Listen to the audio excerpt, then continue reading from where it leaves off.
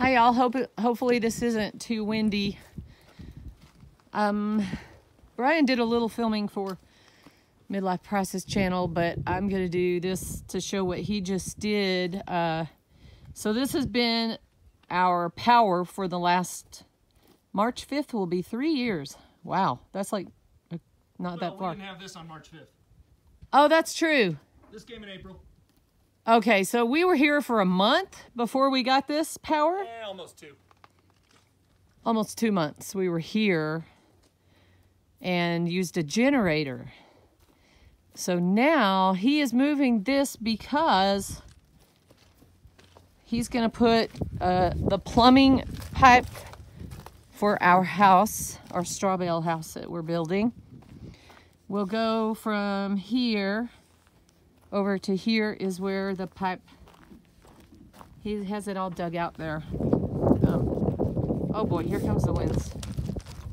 There, that's the sewer pipe that the RV is plugged into. So this is called a grounding rod, and there's a copper tube that's, this little copper tube that runs along here. It's a grounding rod. So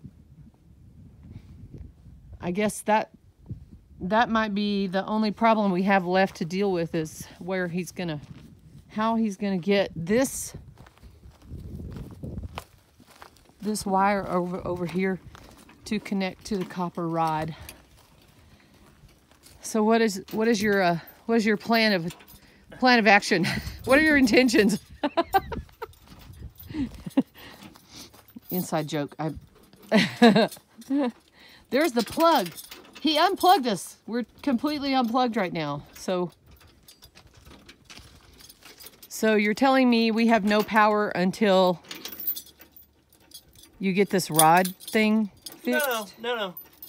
Oh, you can go ahead and plug it in? That's a safety thing which we need to so you don't take care of, but I mean, we can plug back in.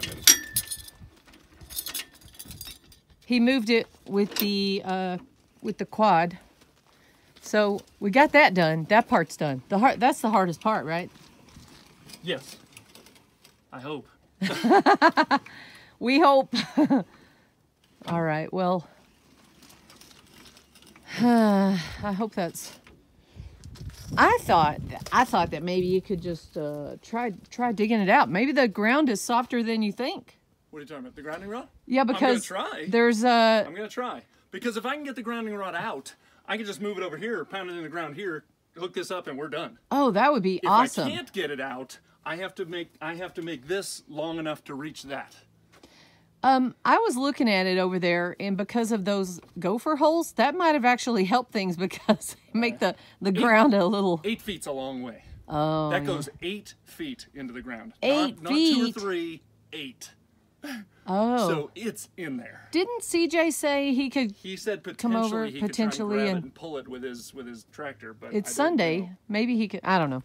Anyway, that's what we gophers made him a little home underneath the trailer. So I have to use my camera for a second. I have to still make sure we're pointing south. Oh, okay. We're close, but I want to get us as close as we can be, because we'll be here for a little while again. Yeah. These all on this side still have to be filled up, and then those tires over there are he's going to make a second row that comes along here and fill those in, and then the house will be on the inside of that. So where the tires are will be like the porch area and an overhang. Plugging my phone in didn't do any good, because what? we don't have power. Oh my gosh! I just thought of it. I plugged his phone in, but we don't have any power, so oh well. That does not help anything. Oh well. We can plug it in after we get plugged in.